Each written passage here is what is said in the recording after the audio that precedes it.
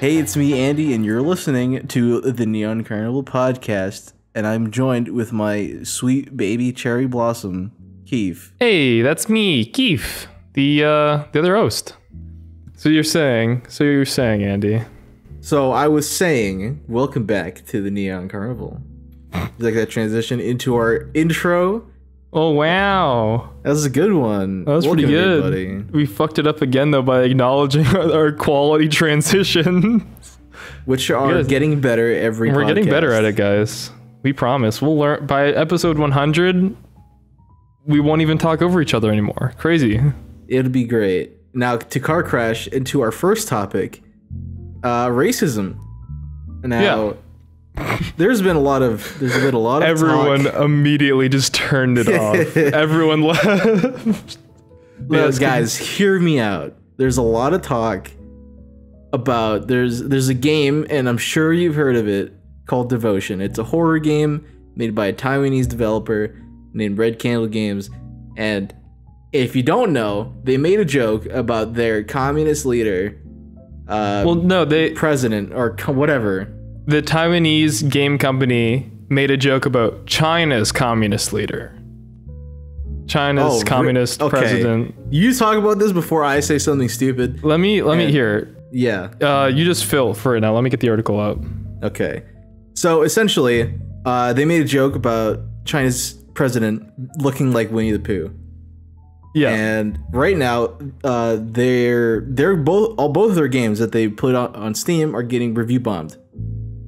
They both have, Devotion's been completely removed off of Steam, and their other game, which was fantastic by the way, Detention, is now getting review bombed and is now at mostly negative.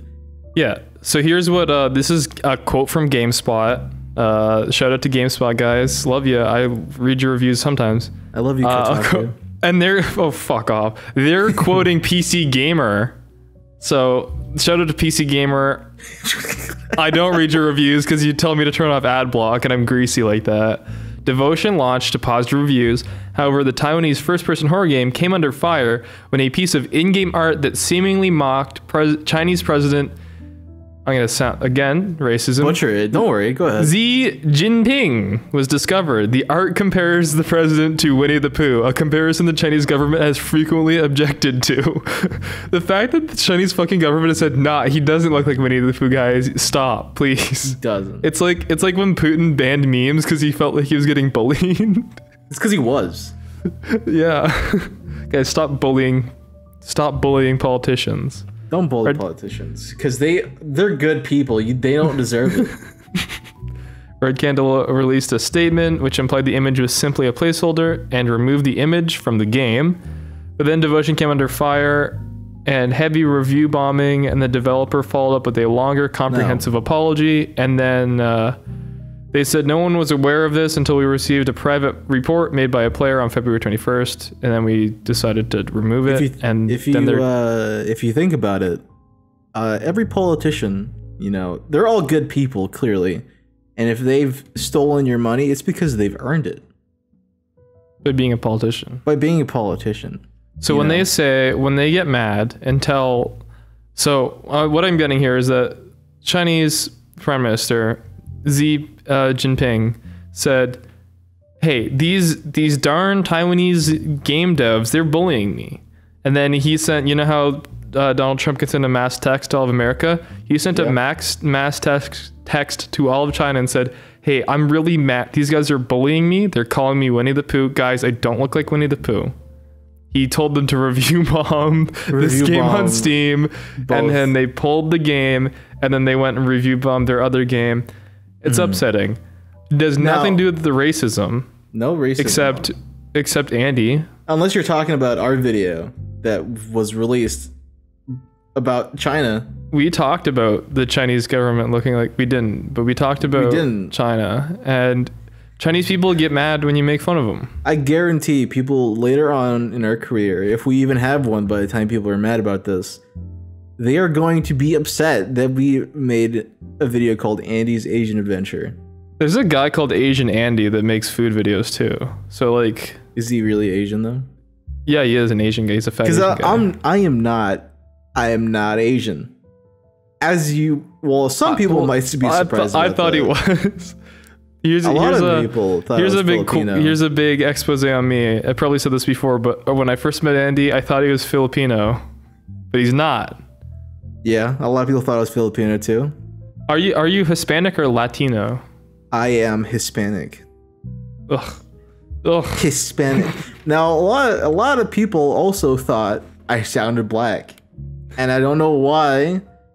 Did you think I also sounded like? In my personal defense, and I know some people say this is racist, all of my friends that have been black have had much deeper voices than yours. Like they have a lower tone than you. Because like, what is being black? You're like the highest. Like? You're the highest pitch black guy I'd ever met. If you're a black guy, personally, but I do know that fucking Sky Williams has a really high pitched voice. So.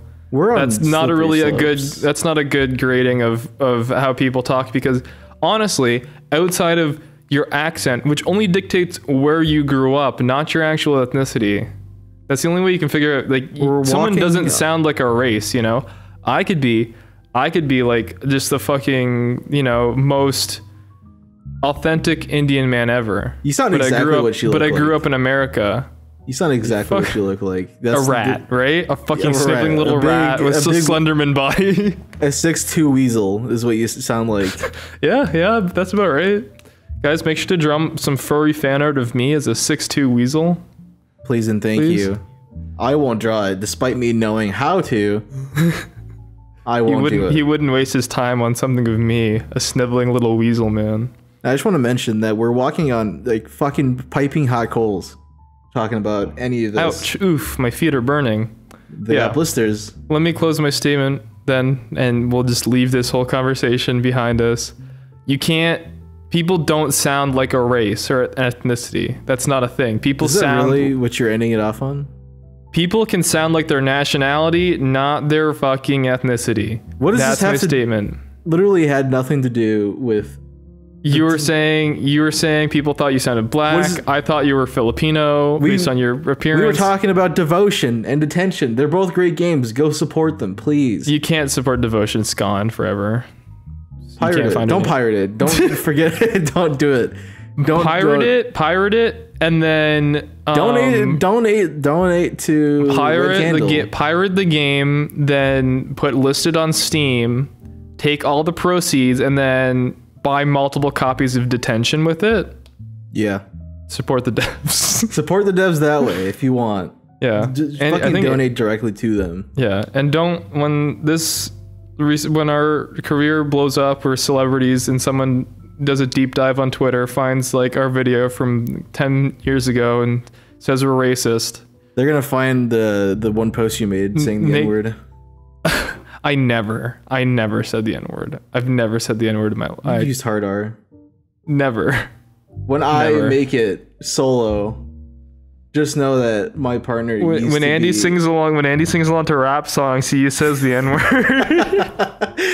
You son of a bitch. I watched a Jubilee video, I think. Yeah. You know Jubilee? So they make little controversial videos sometimes. But they did one about do all white people think the same? Those videos titles are so funny. Like I look at them and I just laugh. But I clicked on that one. Watched it with my roommate and my girlfriend, and we're like, they came along to the song. It's like, have you ever said the N-word? Everyone's like, oh, blah blah blah, no. And then the next question was like, are you allowed to say the N-word when singing along to a song? And like someone went over and said. Everyone went to like the disagree side of the room, because there's a line you stand where you stand in that conversation, like strongly disagree, agree, neutral, whatever. Everyone went to the disagree side, most on the strongly disagree, except for these two like trashy white girls who had already been saying some really questionable shit. And then one of them's like yeah, but like when I say it, it's like sometimes I will, like if I'm in the car by myself, but it's like it's only ever the soft A. I never use the hard R. And then the one girl's like, why do you have to say it in the first place? She's like, yeah, I like singing the song. If they didn't want me to say it, don't put it in the song. And oh my god. So that was Okay. Yeah. What is your Anyway. stance on that? Actually, I'm curious. What do you think? You know what I say? I say neighbor. One of my favorite songs ever. Fucking You say Childish neighbor. Gambino, Redbone from Awaken My Love. Fantastic album. Buy it on iTunes. Okay, this is from the perspective of like an albino monkey, but okay, wait, Yeah. wait, hold on. I didn't mean it. Okay, I didn't mean to call it. You called me an albino monkey? You wanna? Wait, hold on. Just take a step back. Let's take a step back. Okay. Oh, that's it. We're canceled. We're done. Can I finish my fucking statement? Sure. My answer to your goddamn question before you just attacked me brutally on the fucking street with a 10-foot rod. Okay, you know, go ahead. Mr. Donald Glover himself, in his soft versions of Redbone, which says the N-word in the chorus, like a couple of times, right? It's a common use in the word. By all means, go for it. It's, you know, that's his word. You can use it. When he does it on like Kimmel, when he did it on Kimmel, he used neighbor, and I said, that's great. That's perfect. So Okay. now I use that because it has the same amount of syllables. So it doesn't even fuck up the song's flow either when you are actually trying to sing along to it. Both words are 2 syllables. It's perfect. Can you give me an example of this? Can you I can't get copyrighted. Can you give us a passage here today? It won't be. Let me listen. Let me listen to Redbone, and then we just pull in the chorus so I can sing in time. Pull it up. Skip ahead. All right, here it is. All right, go ahead. Stay woke. Neighbors creeping. They gon' find ya and catch you sleeping. Ooh, now stay woke. Neighbors creeping. This is perfect. Close your eyes. That's the end of the song. This is why I'm happy I started doing this podcast. I made sure to sound as white as possible just to enunciate. This is what most people sound like when they sing along to these songs. It's pretty much how they sound. That's pretty much how it sounds. Now, Anyway, okay, I could have support said Donald a lot Glover. more. Yeah, I could have said a lot more, but I started it off with calling you. You know what I said. I'll play it back. No, you don't have to. You don't have to do that. It's fine. All right. Yeah. I'm just gonna leave it there. We started just before we started recording. Andy, you had something to say about us getting, you know, called out, right? But being called out for being racists in the future. But Yeah, you know that was what? for the- yeah. That might happen. But right now, I want to make my own little call out here. Oh, So okay. over the last few, let me get the date of the first one. Since around April of 2018, Yeah. I don't know what the fuck happened, but I've been receiving about approximately, let me check my, I delete all my spam mail. I've been getting about maybe 3 to 4 like phishing, spam, like catfishing emails. Oh. No, a week, 3 to 4 a week, ranging from somewhat believable to absolutely fucking goofy. So, you know, I've been taking some of the better ones and I've been putting them in a little folder on my email, and just, you know, I wanted to read them out eventually once I had a good amount of them. So today I just wanted to, you know, do a little deep dive and talk to you about some of these little spam emails. Maybe in a future video we might get a hold of one of them, but Yeah. you know, we're gonna find out. So Google immediately. The title, very crucial, all caps, 3 exclamation points. Google says this message seems dangerous. And also this kind of relates because a lot of them now, the names on some of them are very Asian. Like this one is Lite Sang. Whoa. They say, dearest, it is with trust that I contact you in this transaction. My name is Mr. Lite Sang, a personal accountant, executive board of directors. He's a whole board of directors. Just This is himself. Mr. What is his name again? Xi Jinping. I don't look like Winnie the Pooh. With the so he's the board. He's the whole board of directors working with the Foreign Trade Bank of Cambodia. Yes. I need your assistance to secure an inheritance fund that belonged to a deceased client of mine who bears the same name with you. Oh, fucking crazy. He left us some amount of money with our bank for years now, and no next of kin has come forward all the years for this claim. I am in good faith and trust waiting for your urgent respond and maximum cooperation for more details. Best regards, Mr. Sang, Board of Directors, Foreign Trade Bank of Cambodia. Then under it says, Phnom Penh. And I'm going to look that up. I don't know what that means. It's a restaurant. That's a restaurant in Vancouver. That's a restaurant. I said restaurant. It's a menstruation. But, you know, I've gotten a couple of them. I got one from Jin Wen Xiang. Say, hello, I have something important to discuss with you. I am in Hong Kong. Would rather reach you on a private email or perhaps phone. Please write me with your personal email, Jinwei Sang. He says his first name twice. Wow. Now, some of these are pretty crazy. You know, I got one from a Powerball winner from 2017. This one was received in April of 2018, like more than a year after this fucking lady won the Powerball. He's like, I got $750 million. $750 million. I want to donate $2 million to you. Wow. Along with 15 other people. Verify my winnings. Please see my YouTube page below.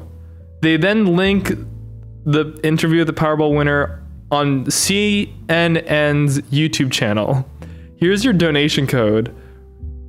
And then you send the donation code to the email. Could you imagine if one of these spam emails was like actually like legit? Like, well, I want to donate $15 million to you. Yeah. And like they just wanted someone to take the money, so like obviously they got put in spam. But like someone really wanted to send you that money.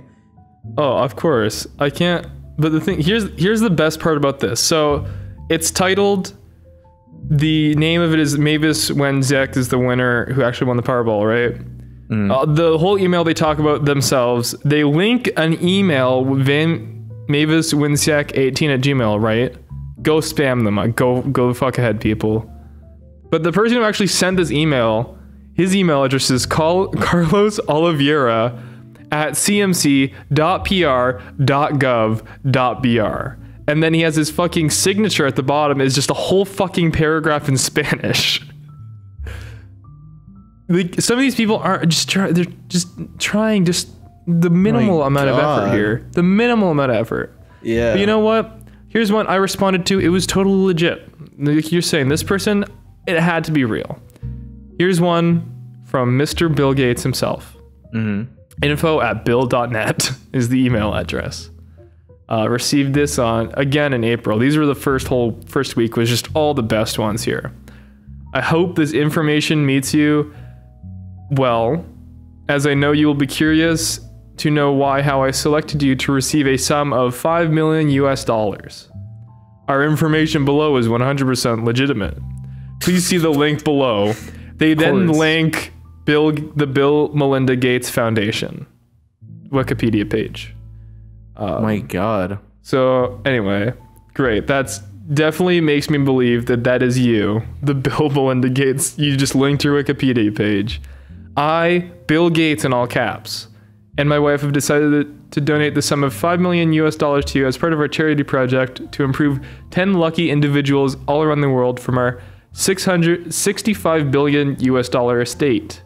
Oh my God. We mapped out to help people pray, search all over the internet, blah, blah, blah. Microsoft email owners list. This is not a Microsoft email. This is fucking Gmail. So they fucked that one up all right. So you see, after take care of needs of our immediate family members, before we die, we decided to donate the remaining of our billions to other individuals around the world in need, the local fire department, Red Cross, Haiti, hospitals in Truro, and some other organizations in Asia and Europe that fight cancer, Alzheimer's, diabetes, and the bulk of funds deposited within our payout bank of this charity donation. It's one whole sentence. No commas. We should have like a spin-off of where it was just a live stream of just you reading off your spam I'd love to do this. I'd love to do this one day. Anyway, just they kept full... So they're just like, give us your name, your contact address, your cell phone number, and we will give you $5 million US fucking dollars. Why didn't you take it, dude? Google says this message seems dangerous. Similar messages were used to steal people's personal information. Avoid clicking links, downloading attachments, or replying with personal information. Google's looking out for me. Google's like, nah, dude, this ain't the real Bill Gates. But I mean, like, this guy said 100% legitimate. He linked his fucking Wikipedia article. I got this email from Bill Gates twice. 4 days apart. Same email. So Bill Gates really wanted me to do this. Really wanted this. You should have done it. Yeah. You should have done it. What? We wouldn't even be here. We could have just bought YouTube, you know? You could have just fucking bought people to do the podcast for us. Yeah. We wouldn't have to be here. We wouldn't have to be doing this goddamn podcast. You fucking buffoon. I fucked it up. You know, this one I could still claim this one. This one was sent a couple months ago. It's from FedEx Courier Service. Email gmartinez@ismm.edu.cu. You have a package with FedEx. Attention beneficiary. You have a package from FedEx containing an iPhone 8, an Apple MacBook Pro, and a check worth $60 million delivered to your house address. You're fucking rich, you don't even know it. You are get back to us as soon as possible for more information on how to claim. Yours faithfully, Mrs. Rose Michael. Not FedEx, just some random bitch. Rose Michael. She out here being like, I got your FedEx package. Perfect.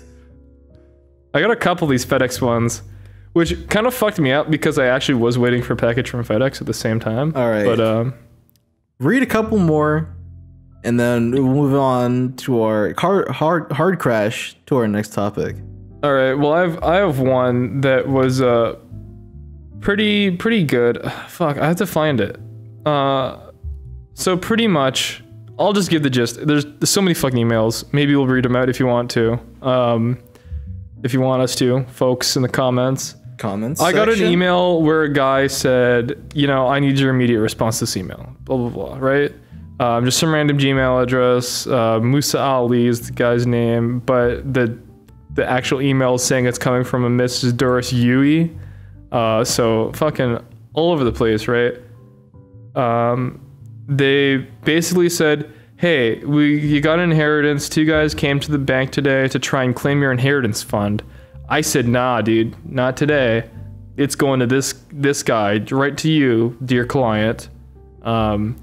So can you respond within 7 days to, you know, claim your inheritance fund, but they're going to give you a ATM Visa card with the inheritance on it. That's not really how credit cards work, but okay, I'll bear with you. Respond in 7 days or, you know, it's going to be void. 7 days later, I get a response saying, thank you for your cooperation. I didn't respond to this. I just got a thank you. Thank you for, you know, your cooperation. Could you please send us this information? It was like a response. Like he had thought I had responded to him, then sent me the automated response back. It's like, can you please let us, you know, so we can send this ATM Visa card. Thank you again for this continued cooperation. I'm like, what the fuck, chief? They doxed you. You didn't even know it. They literally hacked my email, made me respond to them, and then sent me another one. It's just crazy, dude. They got your bank info, but you're like, oh, this guy's just like just some random YouTuber. Crazy enough. Now I know these scammers, you know, they seem pretty out there, right? You'll never see them in real life. Actually, not true. I almost got. I told you about this, right, Andy? Probably. There was I was looking for a house, right? Looking for a house to rent for some folks. Yeah. And I went to go to this one and I talked to this guy. I'll have to look on Facebook. I think I can probably share the screenshot. So I'm like a link to Imgur or something in the description. Yeah.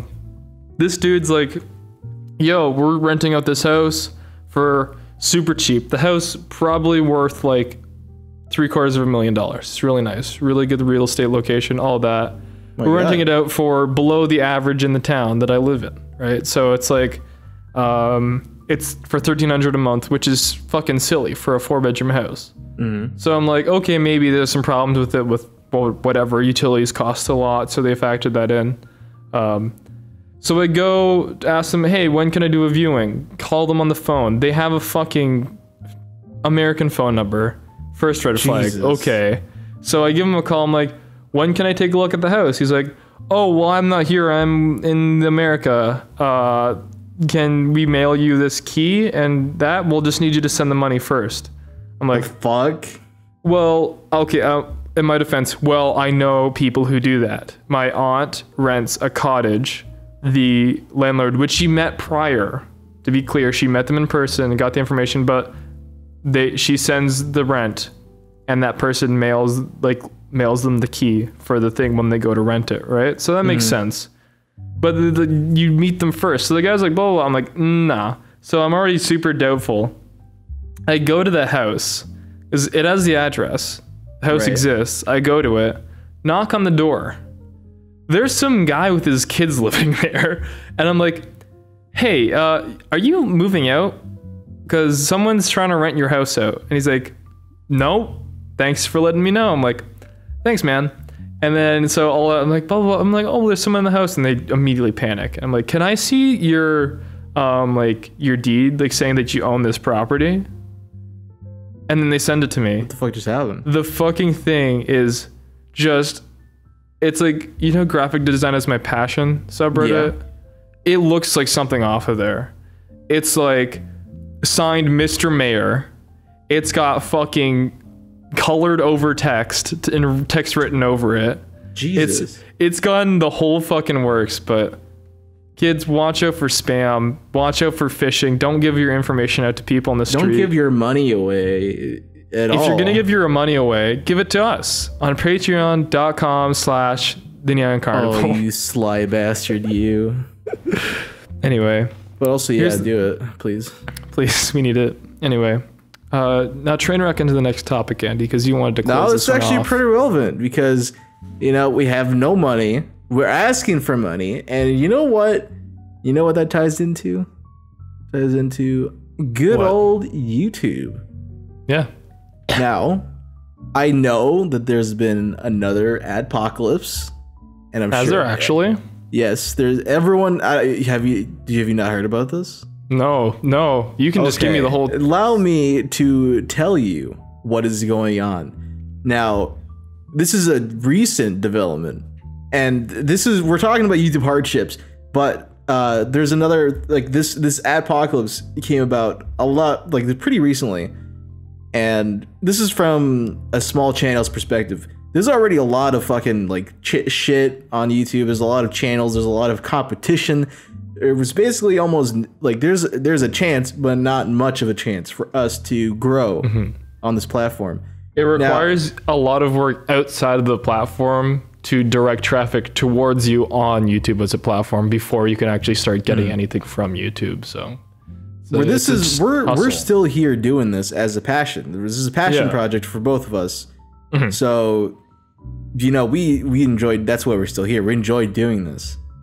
Now, before I continue with how we feel about YouTube in general, let me tell you about what's brought about this fucking second coming of adpocalypse. Now, there is a guy named Matt Watson. No, not super mega Matt Watson. He's already upset about that, by the way. As you know, if you follow him on Twitter, you'll know. He changed his name to Not That Matt Watson on Twitter.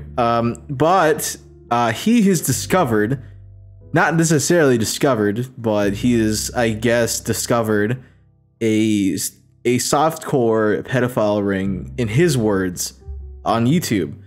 Now, he thought to himself that YouTube wasn't doing enough to, you know, combat this pedophile ring. And so he thought he'd be the hero. And he decided to go to the advertisers with the proof he had and to force them to pull out their ads. Oof. So he essentially fucked over everybody, and he is like fucking revolutionary, like you know, just going at it like it's a war, and he's in the front lines of it. And I mean, there's obviously, that's a big problem for both. Like, I get what he's trying to do, and it's a noble cause, but people have already brought this up with YouTube, and YouTube has already done things to combat this problem.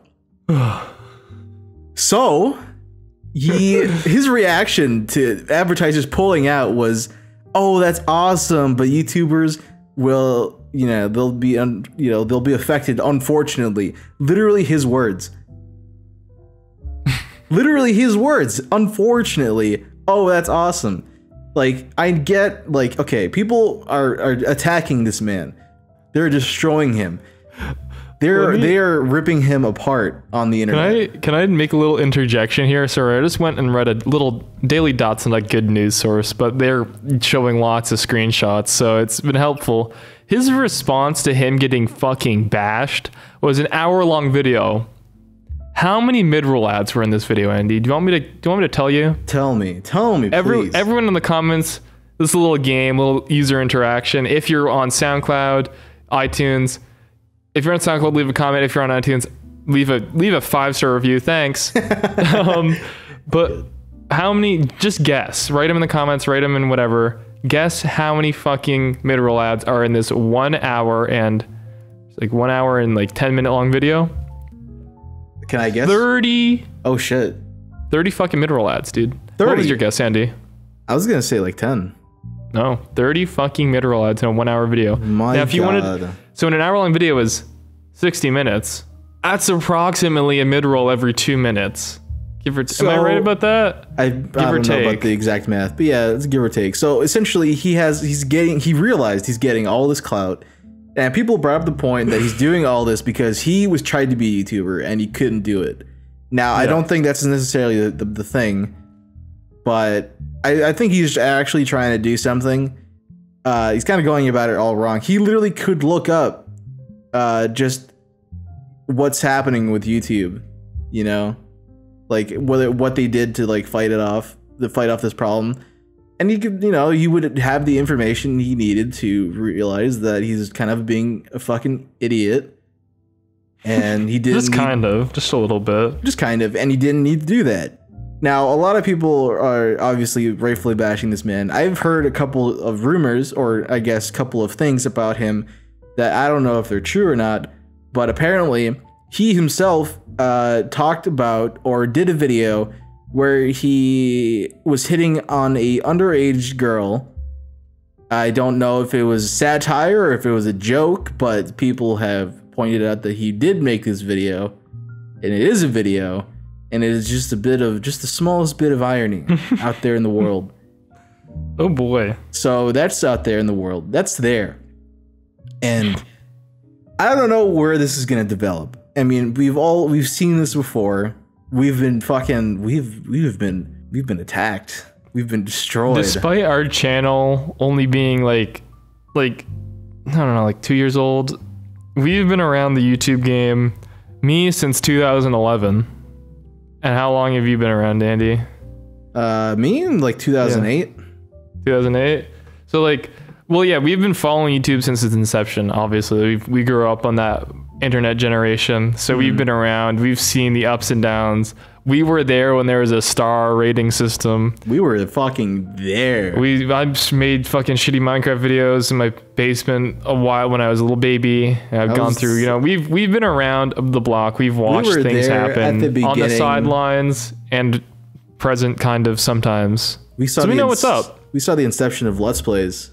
We were there. I was there. I was there for the inception of Let's Plays. I was fucking there. I was there. Nintendo Capri Sun and a bunch of those other YouTubers were the biggest Let's Players around. I remember when Scene Anners was funny. Wait. No, he wasn't. It's a running gag. Please don't make fun of us. Yeah. CNNers, don't call us out. Don't tell we don't mean it. It's not. It's These just a CNNers joke. call us out, dude. Call us out. Bad exposure is still exposure. As Matt Watson would say. Bad exposure is good exposure. He wouldn't say that. No, dude. I genuinely feel bad for him because people have apparently been going to him thinking he's Matt Watson. I'm talking about the one that did the expose, not the super mega one. Well, that's a side tangent then. I don't feel bad for the actual guy who created the Adpocalypse because he's kind of dumb. Have we actually had advertisers pulling out already, or is it just threats? Yes. Oh. No, we have. Any big names? I think he contacted McDonald's. I don't know if they pulled out yet. Let me pull up the list.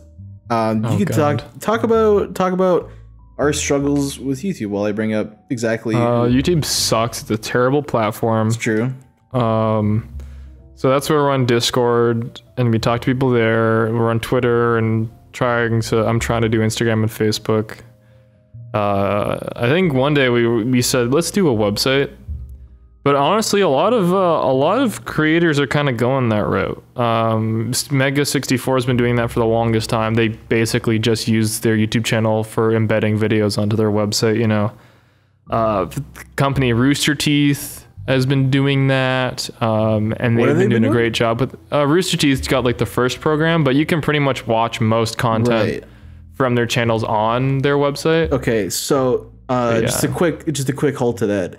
AT&T, Disney, and Epic Games dropped their YouTube ads so far. Those are the ones. That's bullshit. I still see fucking Fortnite ads on. Well, this is what they said. Epic Games has apparently pulled their ads from YouTube. What's the date on this? This is the 22nd of February. So it's only been like 9 days since, as at the time of this recording, it's been 9 days. All right. Maybe that has. I haven't seen Fortnite ad in a bit, but I did see Fortnite ads not that long ago. So could have been the day before they pulled out. I don't know. Am I surprised? I am not. No, not in the slightest. Epic Games was a big advertiser though. Guess what? Doesn't affect us because we can't even monetize anymore. Hold up. I'm going to stop you right here. This is Future Keith editing the podcast on behalf of myself and Andy. This podcast stops here. We've actually split this whole recording up into 2 bits, as our podcast is usually 30 to 40 minutes, and this discussion took just under, I think, 40. So we wanted to keep them short.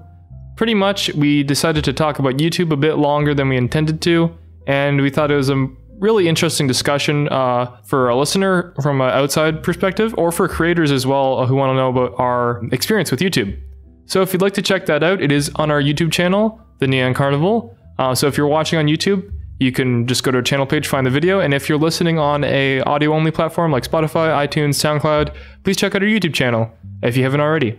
So I'd like to thank you all for listening again. And, usual closing spiel, check us out on Instagram, Facebook, Twitter at The Neon Carnival. And then check out our Patreon, Patreon/The Neon Carnival. And again, check out our YouTube channel. And if you're interested, check out that video on our discussion on YouTube. Thank you so much for listening, and on behalf of me and Andy, we hope to see you guys again on the next episode.